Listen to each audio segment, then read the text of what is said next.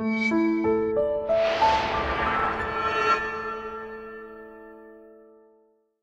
everyone, I'm Captain Logan. And I'm Eric. It's time for the Daredevil Season 3 Spoilercast. As you can tell, we are not live. We're not doing this with a panel. We don't do that as often as we used to do when we don't really have a chance to get people together. And with this, I just don't think a lot of folks that might have been on have even finished it yet. I don't know if Dan's even started. I haven't talked to him.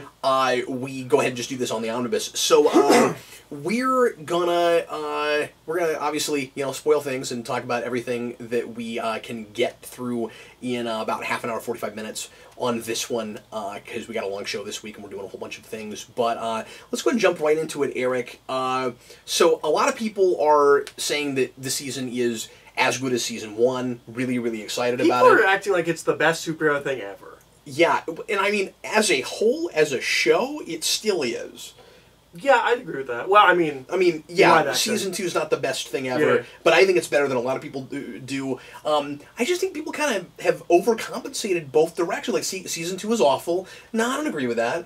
Season 3 is the best thing ever. I'm not agreeing with that either. No, I still think Season 1's their best season. I still think Season 1 is the best live-action superhero thing that's been made. No, I absolutely agree with that. But I don't think Season 3 is... Pardon me. I don't think Season 3 is straggling that far behind. I think overall it's excellent. I agree. I am a little bit unsure of the ending. I'm wigging out a little bit about how we chose to end that. Okay. I cannot decide how I feel about it, and I'd like to talk it through with you. Okay. Because I just cannot decide. I'm conflicted about it. Okay. Can I throw something in before we get to the ending? We don't have to start at the end. Okay. So, but that's my biggest reservation. The thing let me say this real quick. The thing I love the most about it is a direct sequel to Season 1, and it handles Season 1 stuff and adds to that wonderfully well. And I think part of the reason I was enjoying it so much is because I just got done writing about that. And I didn't feel like I was missing anything, even not going back to Season 2, because it doesn't ignore Season 2. That stuff happened. It uses what it needs to from it, but I mean, it's just a direct sequel to Season 1. I think the way it handles the aftermath of, like, people finally finding out about Karen killing Wesley and all of that is really solid. And I love her flashback episode. Yeah. I think it's really, really good. I agree. So I want to start with what's not exactly a criticism. Okay. But maybe false marketing. This is not Born Again. Oh, sure. It's not Born Again. In no way is, like... Yeah.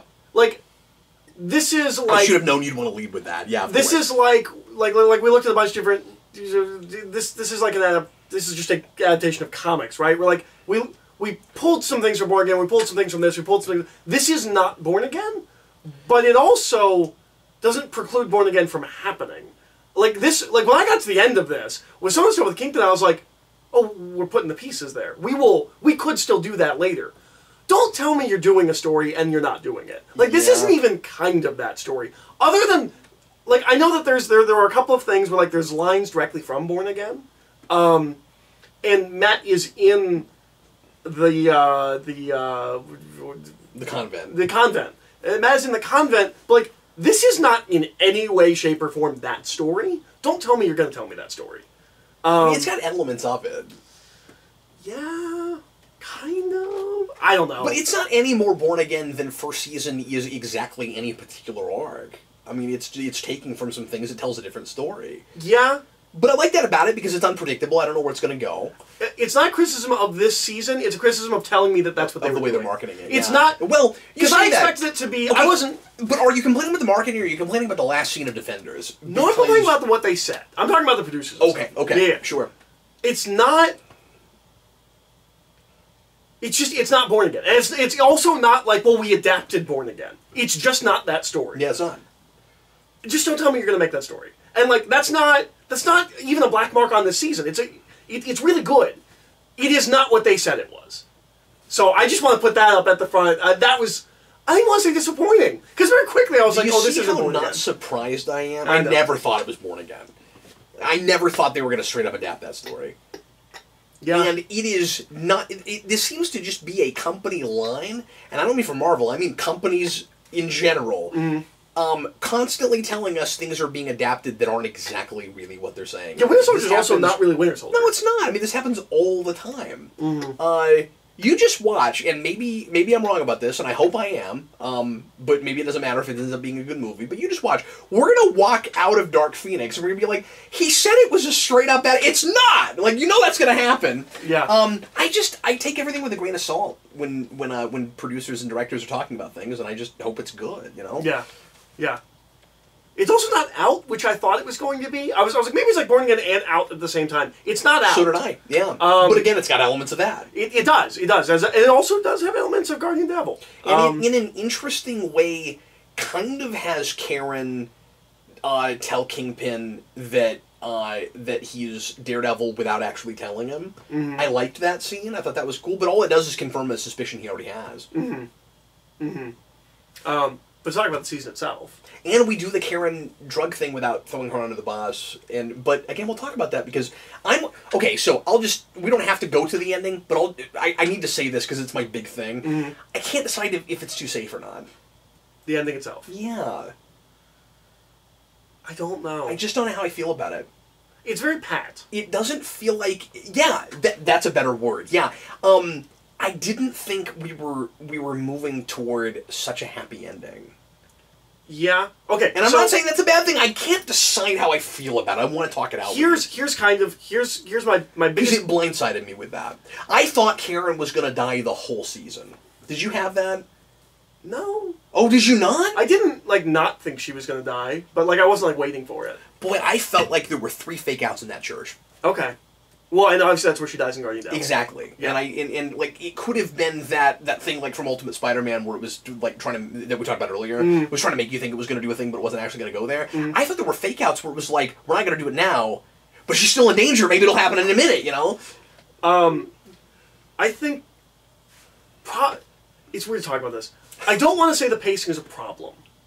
It's interesting. It's interesting.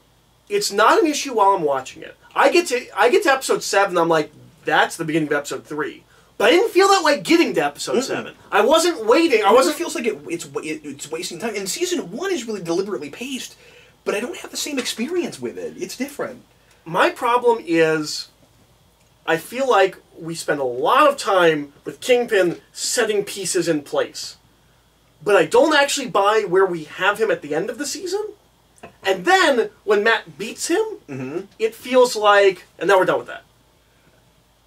I felt like it should have been a bittersweet ending. Kingpin's still around. The fact that he so completely beats him again... Yeah, that's how I felt about it. It felt... And I feel like I would have liked it more if Kingpin was... But it's a really powerful scene. Everything in the moment is working. Yep. I feel like it would... I don't know... Here's the best way to put it for me. I don't know if I like some of the story decisions, but the execution was always right. Well, there are some things... It's all in the last 2 or 3 episodes. Yeah. There are certain things where... when Wilson Fisk goes out and does his speech... Which, again, if we're getting the ending that we're getting, I think that speech should happen earlier. He should be a public figure earlier. The fact that Foggy's, moving to, take him down is kind of weird. I feel like Wilson Fisk needs to be a much more public figure earlier in the season. For the way we end it. Not necessarily while I'm watching it, but for when we get to the ending. I don't know if I agree with that. Okay. But his speech wasn't bad, but it felt comic book. Interesting. In a way that the rest of this show didn't, because it's a very grounded, realistic show. That felt like a speech that was not bad, but almost it almost felt like it was speech lifted directly from a comic and put into the show, where I was like, I don't, and I thought the scene was shot weirdly, where, he gets out, and there's always people with signs being down with Wilson Fisk. And then suddenly they put them down? Yeah, where it's just you don't understand. What they said about me was a lie. And they're like, oh. He had, I forget what exactly it was. And by the way, Eric watched this more recently than me. I got through it real fast because I was really into it. And then I finished it too quick for when we were going to record it. And if I'd had time, I would have watched it a second time. I didn't. That scene felt like... But I thought he had, some... really kind of almost specific evidence or something. I didn't feel like that. I thought his speech was very just no, you don't understand. What they said about me wasn't true. And people are like, oh, what they said about you wasn't true. And it's fine in the comic book where it's just, you're looking at, like, panel, like, his speech, and, like, that, it wasn't bad. It just felt wrong for the material, and then from that point forward, I kept having things like that, where I'm like, you're in a different reality now than you were before. You're in a more heightened reality than you were for the previous 10 episodes. That was the experience I had. Which felt right in line with Season 1. It felt right in line with Season 1, and then it felt way more comic booky, which isn't a problem. And some people said that about the last episode of Season 1. Mm-hmm. They thought that it suddenly, in the last like 20 minutes, kind of turned into a comic book. Yeah, it was very weird. I had a very weird experience. I did not dislike it.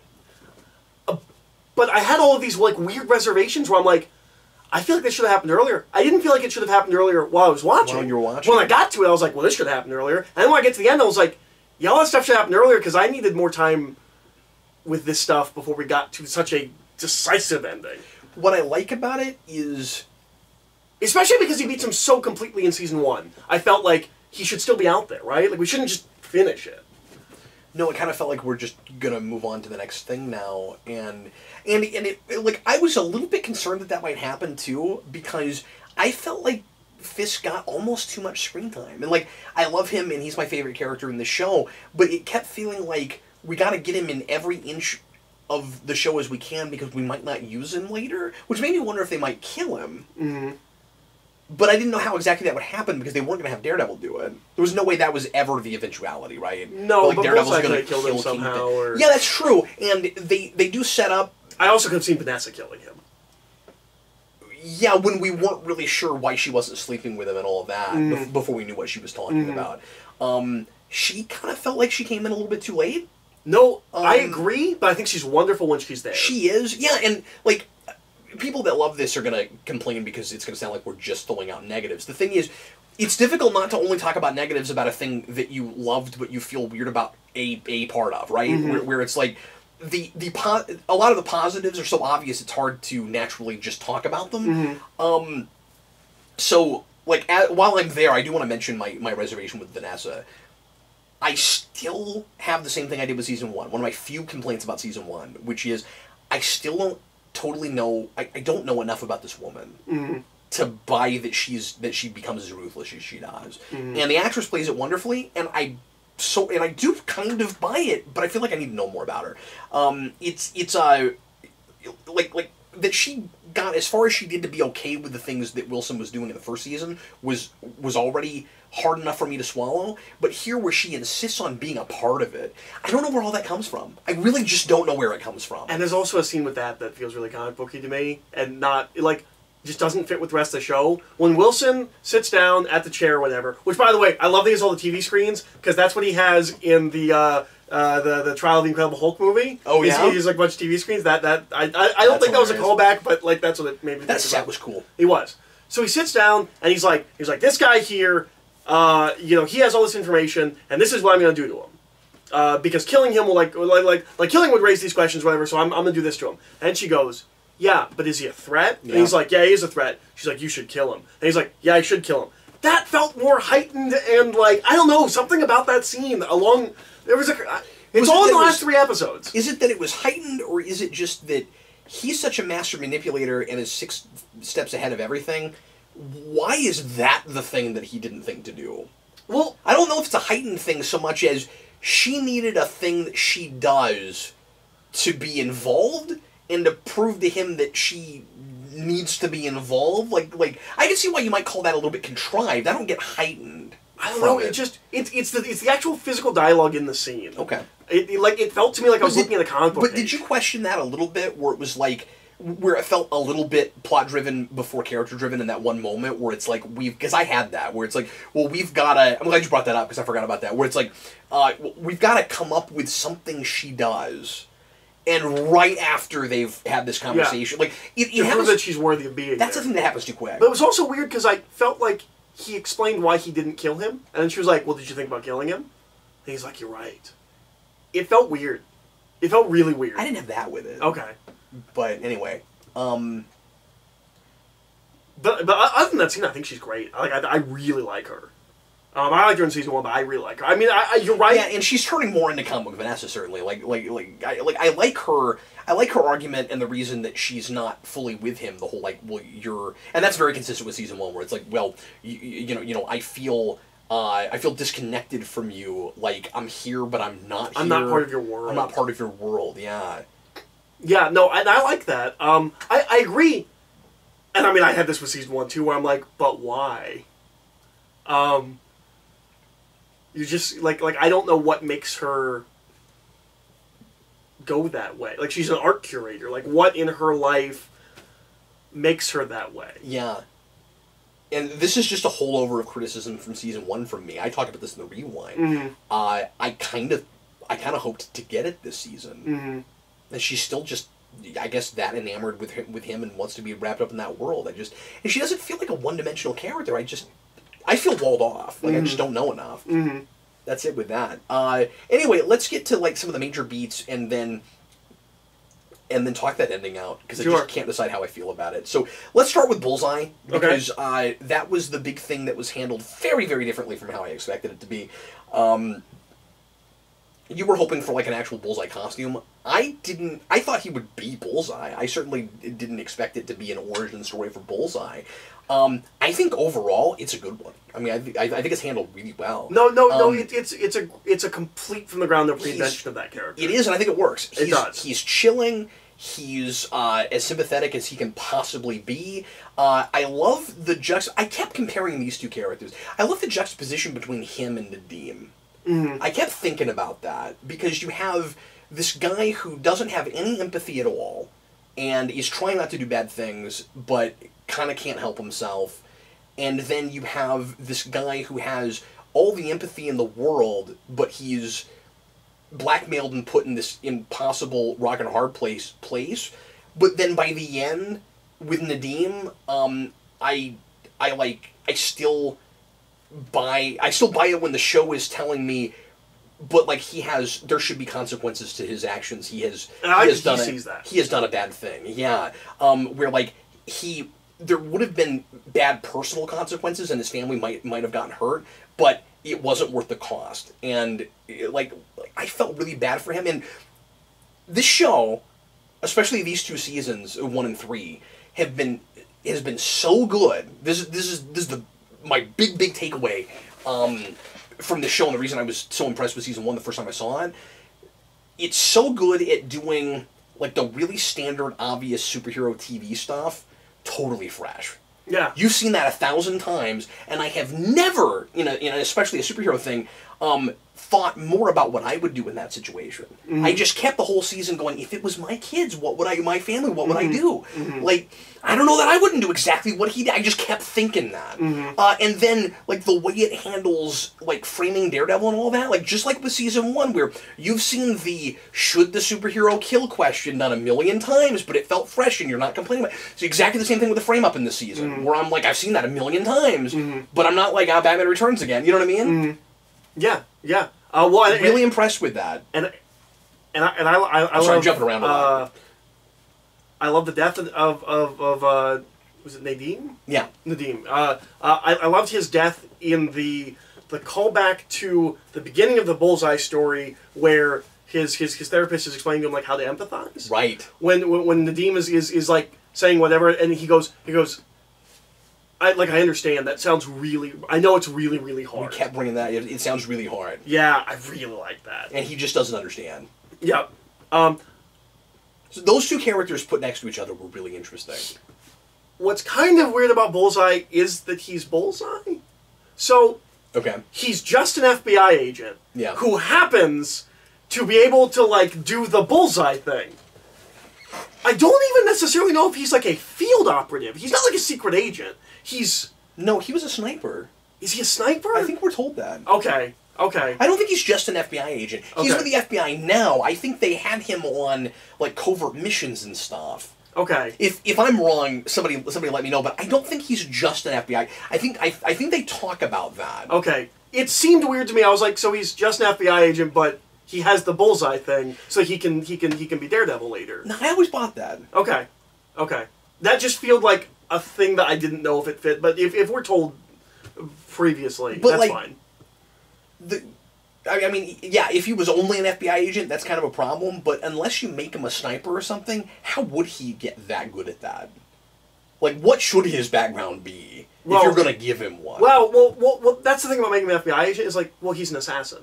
Like, he's just, that's what his job is. That's the only thing that you can do with that set of skills. Yeah. It seemed weird to me. I'm like, so you're just like working a desk? Like, he doesn't work a desk, but you know what I mean? That felt, I'm like, I feel like he's Bullseye because we need a Bullseye, but like, you had a very different character in mind. That's true. You can't tell the story, and like I get the point you're making that well, then it's not Bullseye. Yeah, I'm not complaining it's not Bullseye. I'm saying I know, but let me finish. You can't tell the story they're telling if he's already an assassin, obviously. No, obviously. And so, but that's why I say. So to your point, yeah, he's not Bullseye. So maybe they should have just made him some other character or whatever. Like. Now, I get what you're saying with that, but I never didn't buy that he could do what he did. I also wonder if they didn't go straight up assassin because we just did that with Elektra. No, sure, and I'm not saying he should be an assassin. I'm just saying it felt to me we need him to have those abilities, not because he's Bullseye, because we're going to put him in the Daredevil suit.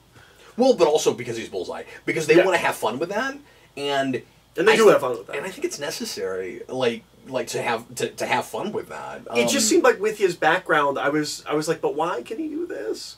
Yeah. It felt more plot driven than character driven, I guess, is really my complaint with that. But if you're right that that's more mixed in with his backstory, then it's not as much problem. I might have just missed that. Yeah. I might have just missed it. I also, and maybe part of the problem is they don't draw this to the fore. Maybe they should have done some stuff with the flashbacks or just talked about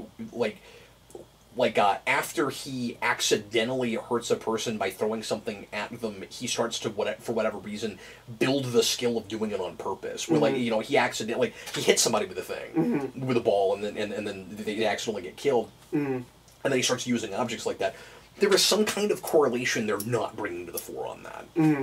Yeah, I felt like I was missing some kind of thematic character thing with the Bullseye So thing. did I. Where I'm like, I also think the hat in the flashback was a little on the nose. I wasn't sure about that. I thought it was kind of funny. I don't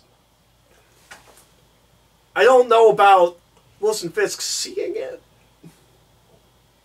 You said when you watched it you really liked that. Oh yeah, because no, he's reading files. I'm talking about the hat itself. Oh, the hat is okay. Yeah.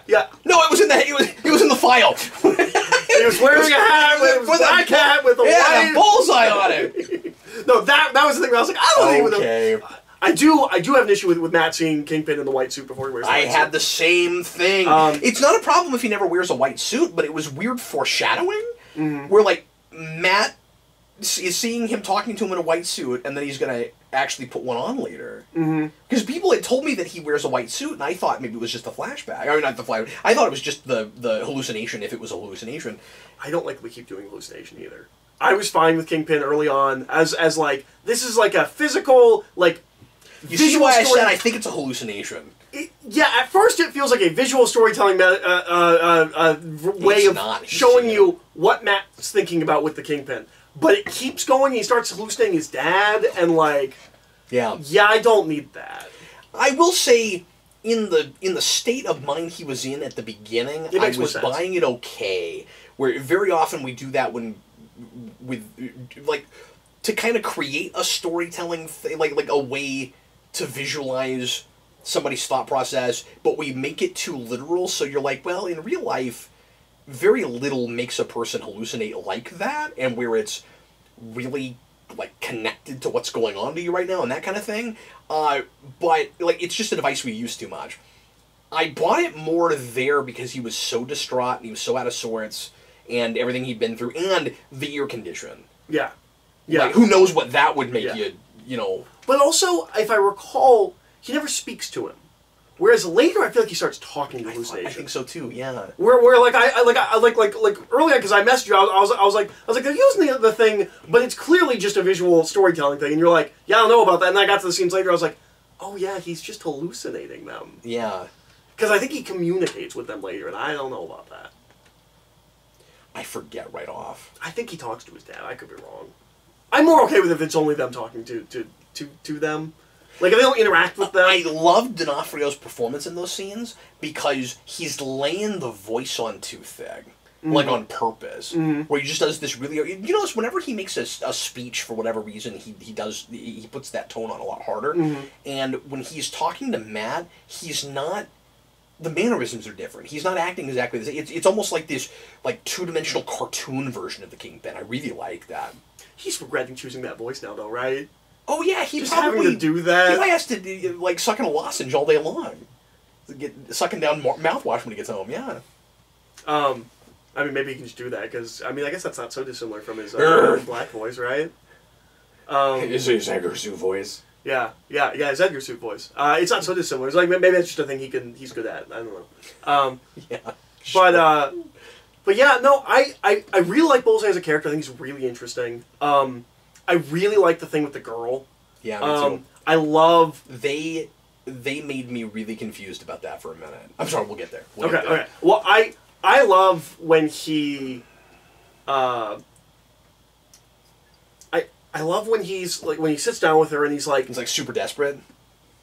But he's like, I'm not obsessed with you in the way you think I am. And then she's like, well, that's just as creepy. Yeah. No, I really like that. Yeah, I do not know if I buy that she sits down with him. Like, I like his little speech where he's like, look, I'm talking to you with people around so you feel safe, and like, I get it. No, I don't know if I completely buy that she sits down with him. No, I bought it because it took him so long to get her to do it. And like, and that she didn't immediately sit down after the jogging thing. Like, he had to keep chasing her and stuff. Like, I got the sense that she was just... I mean, remember, they met at a suicide helpline. Like, she's a really caring, empathetic person. If anybody was going to finally sit down with him after that long of not being sure and clearly thinking about getting a restraining order, it was going to be her. No, I bought that. Okay. Well, it's super sad that she's killed immediately after that. Yeah. So, were you confused about that? The text message? Yeah. Yeah. Well, I wasn't till later because I was immediately. Oh, okay. Because I bought that I was like okay, that makes sense. She she talked with him, but like she thinks he just needs help and like.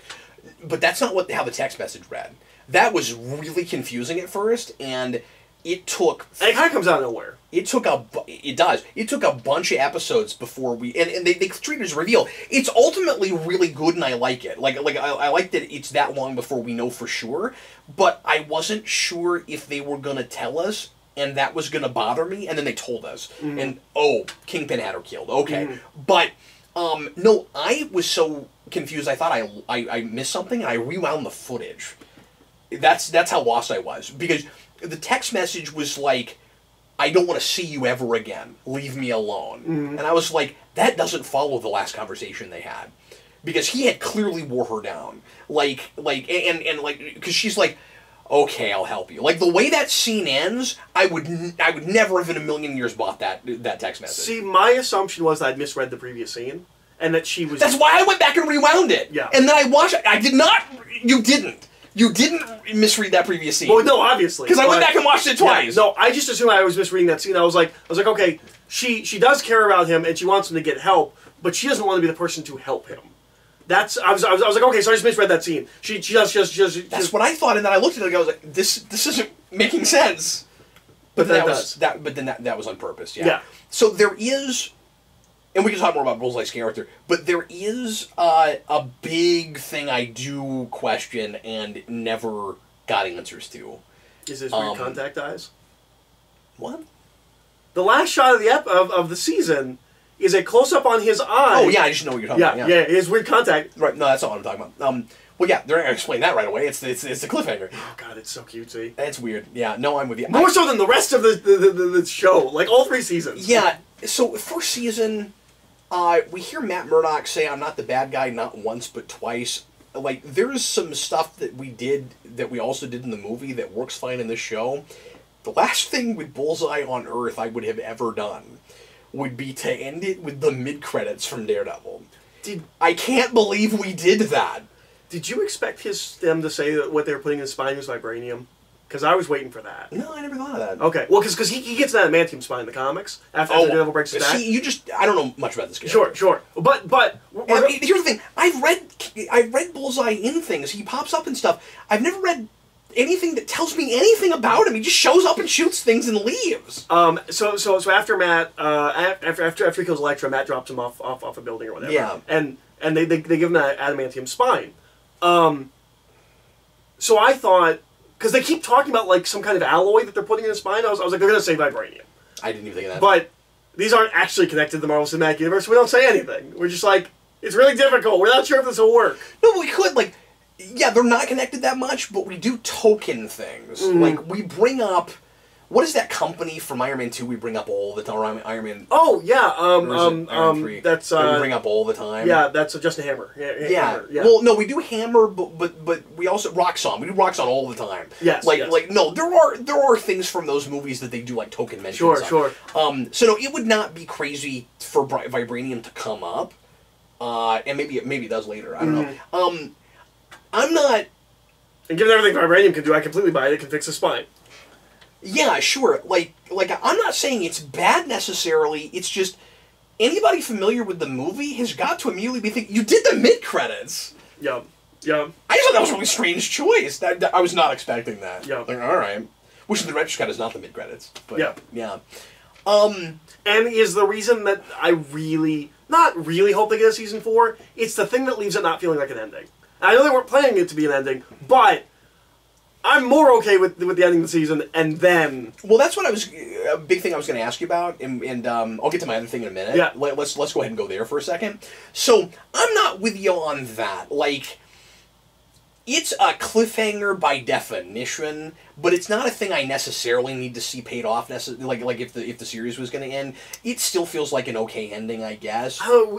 The fact that it's the last scene makes it feel like a weird note to end on if we don't get any more. If it was 2 scenes earlier. I guess, but we just do that kind of thing so often. Sure.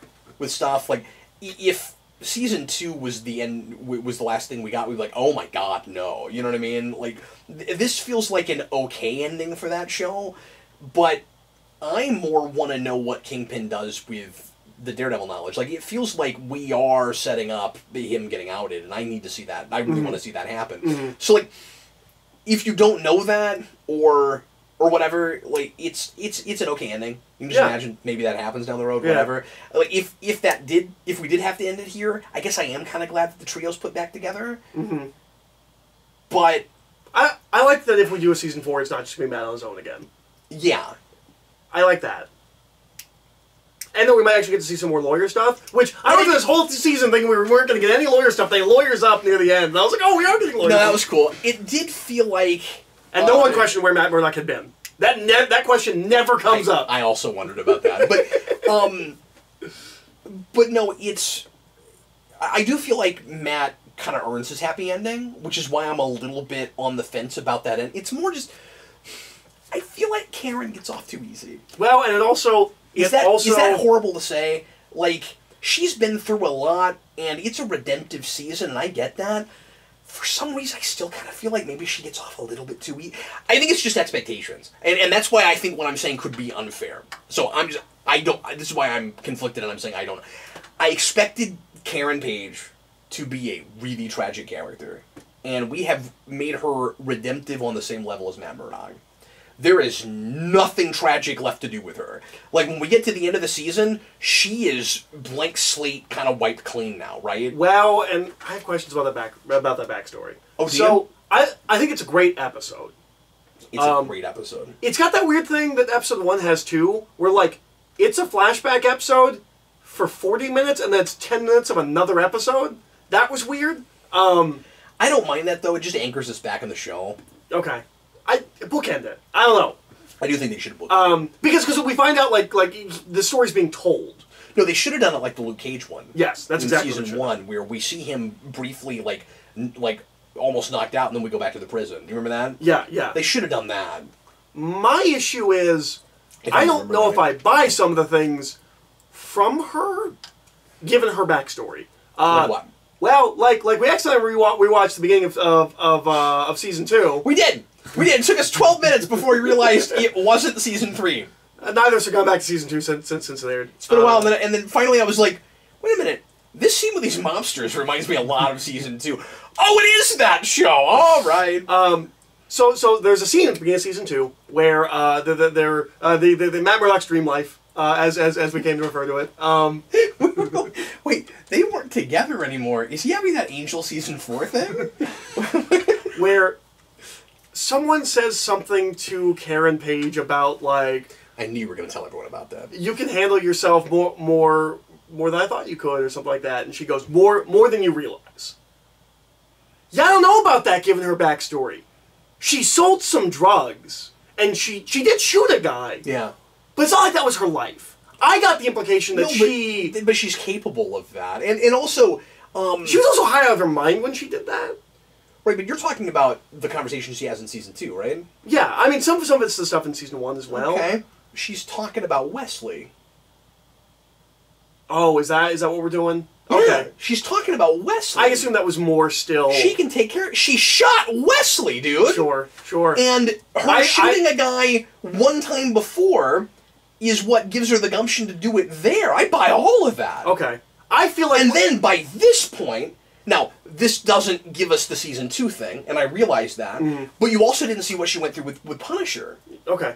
And she carries her gun in that. I don't remember if she shoots anybody, but, like, she's doing stuff with Punisher, and she almost gets killed there, and there's a thing where Punisher's pretending to use her as a human shield, and it's a great scene, and, like, you know, she's been through a lot of stuff. Okay. But not at the beginning of Season 1. I feel like we play her as she's been through a lot more stuff than what I finally see her having gone through. Which is the problem with flashing back. I don't agree with that. Okay. I think Season 1 is only talking about the fact that she got her brother killed.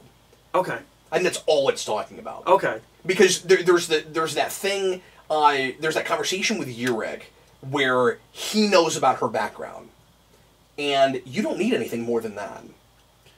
No, but... And at that point, we're not talking about her being able to... take care of herself, and also remember she looks real helpless at the beginning of Season 1. Yeah. Like, she almost gets killed in prison and stuff. I know, but like we're not pretending like she's been going around shooting people. I don't mean that I thought she was stronger. I mean I thought it would be... I didn't think it was one incident. I thought she lived a hard life up to that point. I never thought that. Okay. I mean, we just had different interpretations. Part of that's also comic book stuff. I assumed that she was like a junkie and like maybe a porn star. Like I assumed that there was something. I thought she had lived an extended period of time before Episode 1 where she'd had a bad life. She's too. Besides what happens to her at Union Allied, she is way too together to have had too hard of a life for too long. Okay. And that's why I think they're getting away with that. Where she had a period in high school and just after where she was like running with the wrong crowd or whatever, and she was like, I like that she was not just doing drugs but dealing drugs. I like that they had that whole thing. Like like hard lives are kind of a perspective thing. Like from the point of view of her family, like she was the worst, you know. I really like that scene with the cop with the blood in the eggs. Oh, I forgot about that. I thought that was great. Yeah. That was a nice little thing. But we can agree to disagree. I think it all lines up really well. And was and you very just went through surprised season 1 again. I'm going off my memories of season 1. Yeah. So I watched it like a year ago. I was impressed with how much it seemed to line up. Okay. Personally. Sure. But I might be drinking the Kool-Aid. She's also one of my favorite characters. Sure. And like I said, I'm less hung up on. But you think she gets off too easy? On whether or not she should have had a hard life and whether or not her life should be harder now. I'm just not sure. Did you not have that? Not really. Interesting. Okay. But you're real hung up on the fact that she gets Yorick killed. But do you not think the show knows it? Why? The show knows it. Well, I haven't gone back to it. I didn't think that when I watched it. So like I know you've come to that, but like it's not fresh in my memory other than you telling me. Okay. Sure. So I think you need her redeemed for something that I don't know if they know or they think she needs redeemed for. Okay, but they're treating it at the end of that season like she does. I mean, the end of the first season, like they know it then. Different people. Whether they remember it now, but like they know it then. Yeah, you know what though? We still talk about Fisk's mother and like that's true. She doesn't. We don't come right out and blame her for it again, but well, we kind of do it in season 1. But I mean, she is. We are talking about his mother and stuff. They seem to have a really good handle on what exactly happened in that season and what it was about. I think. Yeah, we are maybe more concerned with the fact that she killed a man than that she inadvertently got Uric killed, but, like, we are still dealing a little bit with her being manipulative, too. Mm-hmm. Was it weird that we had a new Wesley, and then Bullseye's like, treat me like the new Wesley? I'm like, no, there is a new Wesley. We have a new Wesley. Yeah. No. I was waiting for Karen to murder him, too. I get why you're saying that, but you might be missing the fact that Bullseye understands that they were friends. Mm. And he wants to be Wesley the way Wesley was. That other guy is just his right-hand henchman. Mm-hmm. He just works for him. Mm-hmm. Wesley was the guy he confided in, and you can tell that Bullseye wishes that was Wilson Fisk. And remember, he's trying to butter him up with the painting. Mm-hmm. That's the whole reason he does that. Mm-hmm. Mm-hmm. But can we talk about that for a second? I still haven't talked about the big question I have about Bullseye toward the end. But, okay. But I'll get there. How did you feel about Wilson deciding to let that lady live and let her keep the painting? I liked it. I did too, but I just can't decide. I just need some time to mull it over. This is one of those things that I would understand better if I was writing about it, I think. Where I'm like, what was it about her that he finally appreciated and sympathized with? Well, so this is the thing that I'm going to need another watch to really process. He seems to think Vanessa's way more innocent than she is. And so what he says exactly to that woman is, Vanessa would want you to keep it. Right. He never has that shattering disillusionment, though. Which is kind of what, when we see her real colors, I was kind of waiting for that. Great point. I was kind of waiting for him to be like, oh, no, you're like me. You're right, and then he should have to decide if that's a good thing or a bad thing, right? Mm-hmm. Because it's like, okay, that she's the one person he loves and cares about. She seems to be the only remnant left of his humanity, really. And then if she's just like him, what does that say about him? Mm-hmm. And about the humanity he's clinging to? He never comes to that. He doesn't. And I feel like the painting thing is setting that up. He thinks she's better than she is. Because she would not want that woman to have that painting. She would have killed that woman and taken that painting. Or she would have had someone do it. Yeah. Yeah. Yeah. I didn't think of that. Yeah, I don't know. I'm just coming to it as I'm talking. This isn't like a premeditated. I wasn't something I was thinking I was watching. You just now thought of that. But now talking about it, no. I think that's setting up something that we don't necessarily pay off. Maybe so. But again, maybe a second viewing. Yeah. But that scene reads to me like he thinks she's more innocent than what we find out she is. No, that's absolutely true. But I'm also just wondering if like what exactly is resonating with him. I guess it's not that, like you said. I guess it's him thinking about Vanessa, not so much anything about her specifically resonating with his past or anything, right? Mm-hmm. Yeah. I don't think so. Because what he says is Vanessa won't want you to have it. I read that as he thinks she's a good person, that this woman does deserve this painting, and Vanessa would want her to have. That's what I took that as. Yeah. But yeah. And then Bullseye goes and kills her off screen. Yep. I don't know if I buy that he wouldn't clean the blood off. Like, it's still oozing. Like, it's still... Yeah. That was weird. Like, if it was dried, that'd be different. It was, like, bleeding. And I think we got a couple of shots of it. Yeah. Because she sees it, and then Wilson comes in, and he also sees it. I do really like the blood splatter on it at the end. Mm-hmm. It's just a really provocative image. Mm-hmm. Where, like, finally we get blood on the rabbit in the snowstorm. Yeah. Thing, where it's like, definitively, that's not what he is. You know what I mean? Mm-hmm. No, it was great. Like he wasn't even to that point, but there's no doubt Wilson is not that little child anymore, right? Yeah. It's that whole thing. I wanted... Maybe I'm reading too much into this and asking for too much. I wanted more of a correlation between the painting and the white suit. Because that should be what gets into that white suit. Was that white suit a little bit shinier than you expected it to be? Yes, it was. It should have... Almost distracting when I first saw it. I would have liked flecks on it. Or something. Like, he should be wearing that painting. Mm-hmm. That's what that ought to be. Mm-hmm. He just is suddenly wearing white, and I don't know why. But it's also not, like, a straight white suit. Like, it's kind of shiny. It was really distracting to me. But if it was just more beige... Mm-hmm. I can't draw that that correlation. Like, I don't think that's what they're doing. Mm-hmm. And I don't mean to, like, throw a thematic thing on it, but this Kingpin constantly stares at White. Mm-hmm. You've got a built-in reason for him to wear that suit. Mm-hmm. Mm-hmm. Yeah. And I guess it's just the thing we always do, right? Where it's like, yeah, I want to pretend like I'm pure. Yeah, that's what it came off to me. That's kind of all it is, but why could his undershirt be purple? That's a minor thing. I'm not saying that it's necessarily purple. The fact that Daredevil already sees it as hokey as all get out. But besides that, like, I'm not gonna complain that Kingpin's wearing white, and I also don't mind the way they finally bring in the Kingpin name. I think that's okay too. I like that. I like that a lot. It was one of those things where I was like, I didn't realize we hadn't called him that. Yeah, that's right.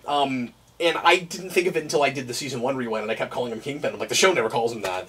But it does make it. This isn't bad, but it does make it that thing we do a lot in movies where we're 3 seasons in, right, and we're still doing origin stuff. Yeah. We're finally just now getting up to kind of like regular comic book, Daredevil stuff. Well, and the fact that Matt's running around in the black outfit feels like it's the parallel thing, right? Like this feels like the third film. These 3 seasons very much feel like a trilogy. You have your first one that blows everybody's socks off. You have the second one that's not as good. And you have the third one that goes back to the first one. Yeah. So many trilogies are like and it's this. Sometimes good and sometimes bad. Yeah. Well, and the second one obviously isn't always bad either. But like Star Wars does this, where like Star Wars and Indiana Jones both do this, where the first and third film kind of mirror. Yep. Not exactly, but like we go back to the things from the... They book in hard, but this they're doing... What I really like about it is that it's not all just thematic, it's also because it's paying off a bunch of story points. But it's weird because it feels like it's supposed to be the ending. Right? I think you could just say the ending of a trilogy of seasons and then you can keep going, I guess. Yeah, it feels like it should be season 2, though. Right? Like, it's weird that there's a season in between these 2 seasons. We're just so hung up on 3-act structure. Yeah. And everything. Yeah. That's kind of why we're doing that. I loved a lot of the book ending, though. I really did. No, I'm not complaining. I'm saying that is part of what makes it feel like it could be an ending. I find myself wondering why he would ever go back to the padded suit now. Because it's safer. Well, yeah, but he doesn't even have anybody to make it for him now. Like, yeah, I wondered about that.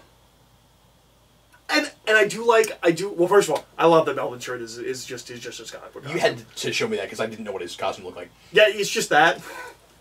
I mean, sometimes there's spikes and he has a helmet, but like he's just wearing that, and I loved it. That's kind of fun. And it's like canary yellow, and it still doesn't feel conspicuous. I'm glad we finally got to see the girl that he was always talking about because I never knew what his relationship was with her. Mm-hmm. They leave that ambiguous in the first season, if memory serves. Like, it could have been a sister, it could have been, I think. Like, I don't think we ever really know. I like that I like that she's, like, he's using her just the way Kingpin is. I like that. Yeah. I still think we could do something with him in a further season where he has, like, an alternate personality that's very violent. I could be wrong, but I feel like that could be there, and that's how you could get him back to a suit. That's how you reincorporate. Because what you do, I think, is you have him kill someone, and then that represents him. And they're allies again. Is this the first of these that hasn't had Turk anywhere? I didn't see Turk anywhere. I don't think he shows up. Yeah. Yeah, I was kind of disappointed by that. I kept waiting for Turk. I mean, I don't know what he would do in this season. I don't think we ever see him. But I forget what we did with him last time we saw him. I don't remember if he's in Punisher either. I think he's in Punisher. I feel like I saw him in Punisher, but I could be wrong. You haven't watched that show? I watched the first 2 episodes. Oh, you watched the first 2 episodes? Yeah, I watched the first 2 episodes. I think he's in there, and I think it's early, yeah. Yeah, I think he's in the first 2 episodes. I could be wrong. Anyway, okay, so let me ask you my question. 48 minutes in, we should talk about Matt. After you ask your question. I know. Well, but that kind of tells you some things about the season. I mean, like... Much like Castlevania.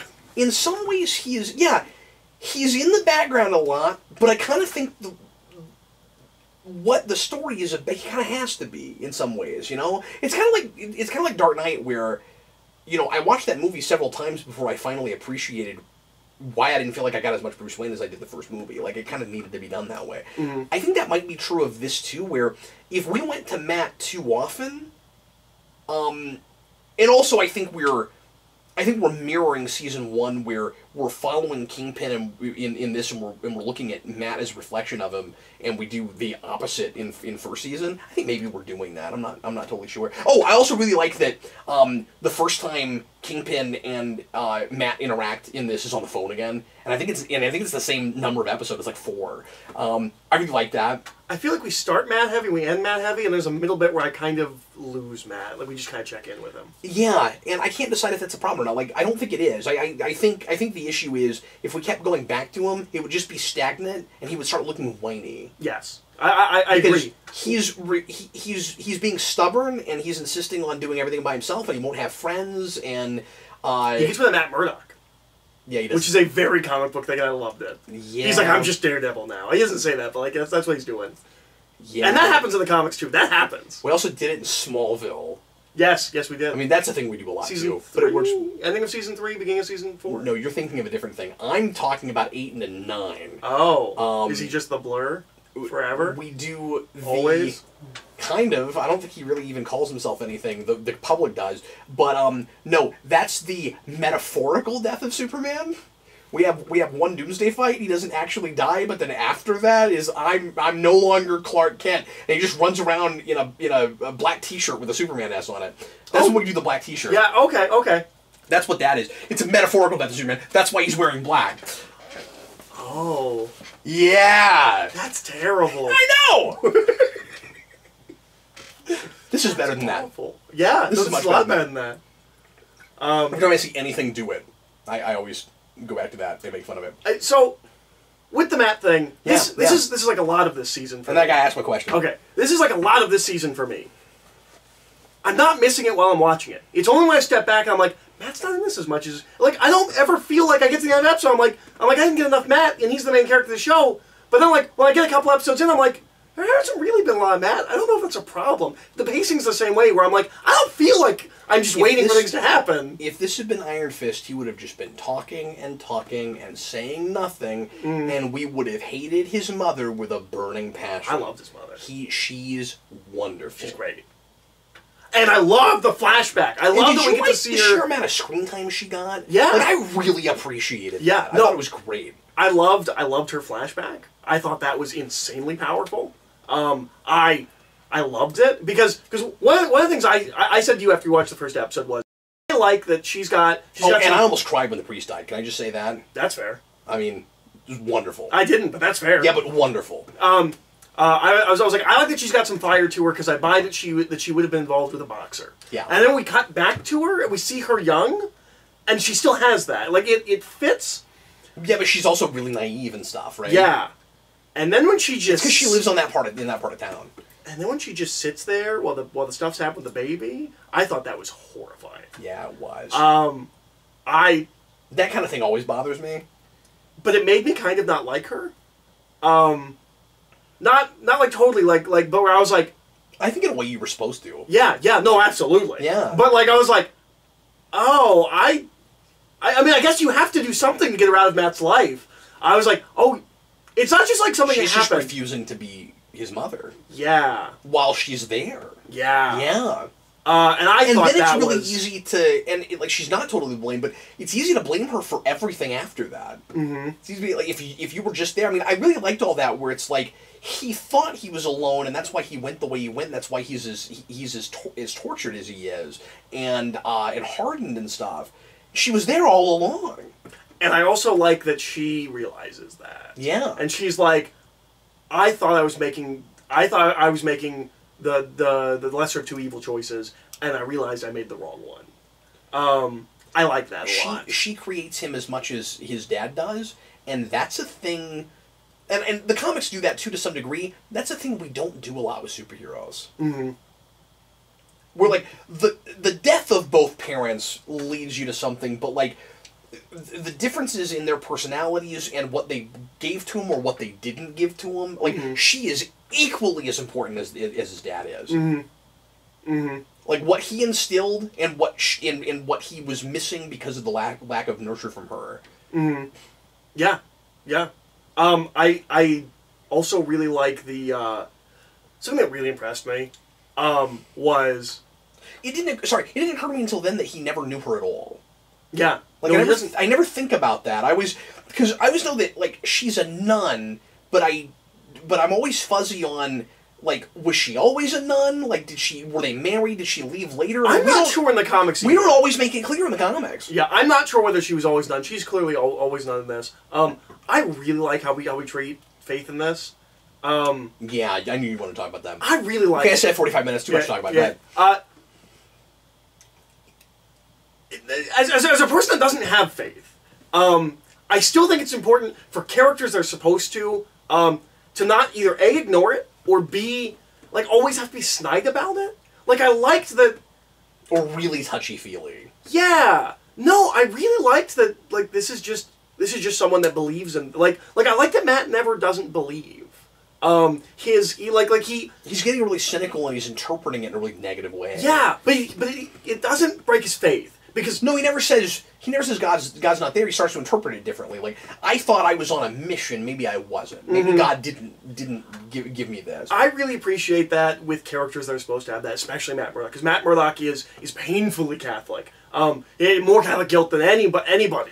Now, you said when the season started that you really appreciated how much it was about him kind of wavering in his faith but never totally losing it. Do you think that pays off okay? Because by the end, we don't really talk about it anymore. No, we just... It kind of goes away, because you were talking about it while I was already halfway through the season, and I didn't have the heart to tell you it kind of drops. It does kind of drop. But I feel like we do something in the last episode. I feel like we touch back on it just a tad, but maybe I'm wrong. With him and his mom. Did they go to the priest's grave or something? I can't remember. I think so. There's something where they touch back on it just a little bit. I'm forgetting. It's not... with that setup, I was expecting the ending of Guardian Devil, where he was just like, I'm going to go do my father's work or something like that. It's not that. They don't go that far. But I do think we touch back. I really appreciate it. Especially, I mean, I will also point to this as doing modern political commentary correctly. Because they came out and they're like, we wrote this, thinking about Trump, we were really angry. It never feels that way. It's inherent in the material. Were you kind of worried that was going to be real heavy-handed? I was a little worried. We haven't talked at all about Foggy. I think, and his impossible girlfriend, who's just the perfect girlfriend for every occasion and every moment he has. Look, she used to be a jerk, but she saw the error of her ways, and now she's like a freaking saint. Yeah. No, she's just exactly the perfect girlfriend. But I think the write-in campaign is great. I do too. I think everything about that is really. I love the confrontations with the guy who's running. I love how he surrenders the election. That's really good. The way he strong arms him at the end to talk to Nadeem is really good. And he ends up seeming like a really human, real guy. Where he's just at first he's just trying to further his political campaign, but he sees that it's bigger than that. Like I came to like him. Oh yeah, me too. The DA. The DA, thank you. Yeah. No, I liked him a lot. And I liked finally drawing the curtain back and getting more personal stuff from Foggy and going to his family's business and all of that. Yeah. And I liked that we made it personal. Like, the Kingpin's got his fingers in everything, so like even the way they're keeping the business open isn't above board. And like, I don't know about you, that all worked. Yeah, no, I agree. I thought all the Foggy stuff was great. In comparison to some of the other Netflix shows, like especially Jessica Jones Season 2, this does a much better job juggling all its characters and making me feel like everything that I'm seeing is important. Yeah, and it doesn't feel like obligatory ensemble cast like you're always complaining about. Yeah, no. It was still like first season where it's all intertwined, and I never wonder why I'm... The only time I wondered why I was following somebody was when we meet Nadeem and his family, and it's fine when I finally... It's the last 15 minutes of episode 1, and I still don't know if we needed all that. We needed all of it? Yeah. I don't think we needed all of it. If we cut some of it... I get it from his family later, and I do... No, that's fair. I love his conversation with his wife. I love... Yeah, but do we need it just to know the financial... difficulties he's having and all of that? I feel like I can get that in 5 minutes. Yeah. I don't need the whole birthday scene. Because it was tedious because I didn't know why I was watching it. It's the only thing in the season that's like that. I'm also not totally sure what the point of the lengthy flashback with Karen and Matt in that episode was either. Remember we talked about that when we were watching it? She's walking. I don't know. Yeah. I'm not sure what that was about. No, I really liked. I loved everything with Nadeem and his wife. I think that actor was really good. I agree. what I absolutely loved about that was the... Did you find yourself going, is this a character I'm going to care about? Yes. And, like, Yes. very, very quickly I did. Oh, man. And when that woman shoots that guy, and she's like, no, stop! I'm sorry, I don't remember what we're talking about. When his boss shoots the... Oh my god! Right? That's nuts! It was horrifying! Yeah! And it's, like, I loved that was such a wonderful tense scene, because they've got the recorder, and he can't say anything, and, like, they're using that as you know, proof to get, and it's like, oh no! He shot her! And like, oh my god! Yep. No, that was great. Crazy. That was great. But no, so there's a thing that they talk about in that season that's also touched on in the Ultimate Spider-Man volume that we reviewed earlier, yeah. Which is, don't tell your family. They can't deal with the stress of what your life is like. And I love that he does that, and then later there are repercussions for it where his wife is like, "You've been lying to me. Yeah. You haven't been keeping me in the loop." I really like the conflict and drama of all that. Really typically unreasonable or whatever. Nah, she's right. Yeah. And I kind of buy her thinking about leaving. And but I also buy the idea, because I'm sure cops have this, and I'm sure FBI agents have this. You can't tell your family everything you do, right? No, of course. Like you don't want your wife to know how dangerous your life is. But like this case was a little different. It was. But what we also touched on in the Ultimate Spider-Man where Nick Fury's like, don't tell Mary Jane about your life. He was in such an completely impossible place. Mm-hmm. No, I liked it a lot. And I'm glad his line delivery when he's making the message before he dies is as good as it is, because we have to hear it 65 times. Yeah. I have a question about that. So in the middle of a party, does everyone pull out their phone and start watching videos? In the middle of a wedding? I wondered about that. That felt weird. Yeah, the way... I had the same thing. It played like... All of a sudden, it's just playing on everyone's phones. Like, they didn't have to press a button or anything. Those kinds of things are always embedded in an article. And you would only get pinged if you were subscribed to certain news feeds that would send it to you. And again, it would be in an article. It played like an Amber Alert. And they were just all like looking at it. Yeah. Yeah. I wasn't sure about that. No, I had that too. I did like the explanation as to why it was admissible evidence. Yes. I'm glad they talked about that. Yes. Because I wouldn't have really understood that. And I assume that that's a real thing. Yeah, I didn't look it up. It sounds good. You should understand, yeah. Yeah. Because if you're going to die, you have no... That sounds... The idea that, like, it's less likely that you would lie because you know you're going to die and you don't have enough... Like, you can conjure up reasons a person still would, but they'd be few and far between. So it makes sense that it would be the last words. Yeah. Kind of... Yeah. Yeah. No, that makes complete sense to me. I don't know if it's true. Exception. Yeah, that was... It seems like it. If so, I learned something. Yeah. You know, but yeah, we should look that up. Yeah, we're just asking. Okay, here's my big question. So, this is not like a mystery question. It's just, I don't completely buy a thing Bullseye does. So... Okay. I just don't think you can ricochet things off of other things and hit things. Yeah, and just like, or that you could walk away and just because you were a really good sniper, if I'm remembering that right, that like without looking at a person, you could just toss something behind your head and then they would fall down. No, I don't care. I love that stuff. Yeah, me too. Here's and him. We didn't talk about this. Him in the Daredevil suit is creepy. Yeah, and it's great. When he says like "Hi, Karen" or whatever. Like, were you more okay with the fact that we didn't have Bullseye in a Bullseye suit because he's in the Daredevil suit the whole season? Like, I liked that. I mean, I was totally cool with it. I didn't really have an issue with it. I mean, I want him in a Bullseye costume. Eventually, like, I don't have a problem with it. I don't know. I really enjoy it. And there was something perverse about it. Exactly. There's something really provocative about the Daredevil versus Daredevil thing. Mm-hmm. I kind of wanted Matt to have a costume by the end, and it was just full-blown Daredevil versus Daredevil, like for the final showdown.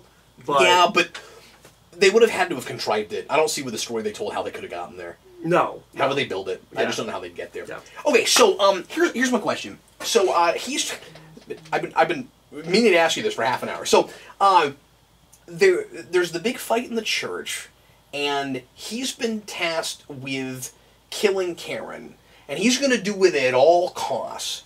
And this is the thing that he knows he has to do to make Kingpin like really believe in him. It's really important he does this. And when he fails and he leaves the church, he's desperate to find her and kill her immediately. He gets knocked down from a balcony, and Matt looks over, and he's disappeared, and he's left the church. What? Yeah. What? Why did he leave? And I don't think the cops had gotten there yet. Now, if I'm remembering this wrong and there's suddenly sirens and stuff and that's why he ran off, I get it. I don't think there were. I think he had time to get back up there and try, because they're just up there sprawled out like, we're hurt, and I don't, like, they weren't going anywhere. Mm-hmm. And at first I thought maybe he was hurt and managed to crawl away or whatever. He's walking down the street just fine. Mm-hmm. That seemed like a real typical, like, we need the plot to keep going, so the bad guy's just going to disappear for no reason. Like, I'll get you next time, and runs off. And, again, he's desperate to immediately find her and kill her. I don't know why he left. No, that's fair. I don't get it. That's fair. Somebody explain this to me. That didn't track for me at all. I mean, there's and cops. it bugged me. There's cops there, like, I think very quickly after. So I'm not sure. But I don't think we'd heard them yet. I'm not sure. And so, like, what should have happened is he continues the fight, and then he hears that, and then he runs off. Mm-hmm. All you had to do was have him sit up and hear cops, or just make it clear that that's what it was. But it looks like he disappears because Daredevil's, like, momentarily beaten him, which isn't what happened. He didn't have any back injury or anything. Mm-hmm. Mm-hmm. Yeah. No, I agree. I didn't think about it in the moment, but that's fair. Really bugged me. Mm-hmm. Because that show's smarter than that. I assumed I was wrong about it, but hopefully I am. I couldn't figure it out. Mm-hmm. That was the biggest thing that bugged me. But yeah, Yeah. It's good. It's a good season. But overall, it's really, really good. It is really, really good. And there's a lot of other stuff we could have talked about. We're already past an hour. But we talked about a lot. no, we did, absolutely. I mean, I think there's maybe more character stuff with Kingpin and stuff we could have touched on. But yeah. No, it's excellent. Overall, again, the end just felt a little clean to me. To me, it felt like they needed more episodes. Weirdly, we're like, that's so strange. I felt like they spent so much time setting things up that when we actually had to, like, knock the dominoes down, it went real fast. I'm like, oh, okay, like we're building up Kingpin, and that was done. But at the same time, I really wanted a more bittersweet ending where, like, Kingpin's still running around. It felt weird. But, like, I'm only talking about, like, how I felt at the end. Mm-hmm. Not about necessarily how. No, because I feel like Matt earns it, and character-wise, yes. And Karen kind of does. I think I just expected her to have to pay for it more, but she kind of does too. I don't know what you do with that character before. I guess she's just Lois Lane now, right? I guess so. Yeah. Well, no. She's their investigator. She's Jessica Jones now. Oh, that's right. Yeah, because she's going to work with the. But character-wise, I'm not really sure. She's got her name on the sign. She's no longer working at the. I guess I can ask the same thing about Foggy, but. Were you worried when Foggy said he was dropping out and leaving the law firm that his girlfriend was just going to leave him? Like, she was just I was like, wait, are you just like a corporate girlfriend? No, like, she was already so perfect. If he leaves, is she just going to be like, okay, well, I'm only with you because you were with the company? Yeah, I'm not even totally saying that she might not have kind of gotten there, but she's a completely different character now. She's just perfect. Like, it was real. Like, she is just in every moment that he needs her, she is there and, like, says exactly what he needs to hear and just loves him so much. Matt's never gonna have that. No, that's never gonna happen. No, well, he's attracted to the wild girls. It's true. Well, she seemed like that for 5 seconds. And, anyway, folks, thanks a lot for watching. Sure appreciate it. Leave your comments. Looking forward to what you thought of Daredevil Season 3. And let me know what you think of my reservations about the ending. And I guess it's just how I felt. I don't know. I just want to watch it again. And also, am I right about that Bullseye leaving thing? Because I want to be wrong about that. And I'm just not sure about it. But anyway, that and everything else we talked about. You made some really great points I didn't think of. Cool. So... good job. Nice work. Anyway, we're going to move on now to some more Primetime Crisis. And I say some more. We didn't put this under the heading, but it was a TV show. We're going to do some Primetime Crisis now. Eric and I watched Castlevania Season 2, so we're going to talk about that on Crisis. And I've got another couple of TV shows to talk about quickly. So anyway, thanks so much for watching, and we will see you again next time. Just keep the Omnibus playlist rolling if you're watching that. And in the meantime, I am Captain Logan. All right. Thanks, guys. See you later.